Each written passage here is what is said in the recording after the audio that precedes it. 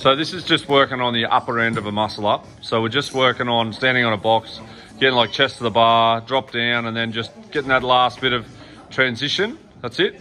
And then try and work on the actual dip component as well and the transition back down.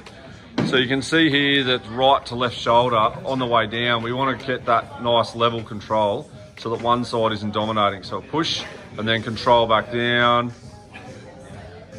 That's it, good. And then one more, good. And then really try and stay long and tall in the push. That's it, good. Nice, good job.